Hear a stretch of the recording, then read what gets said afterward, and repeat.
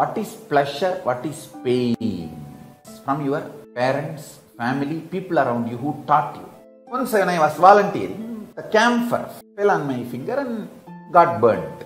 And anyhow, immediately the other people who were there, they helped me and they put my hand in the water and the burning sensation started settling. Then I ran to Arunagiri Yogeshwara and said, like this it happened. And he just held that finger and said, fire hurts is because the lesson we learned that fire will burn, not by the existence fire will burn.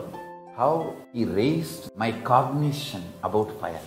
I realized even the so-called fundamental experience like fire burns is because you learned that way.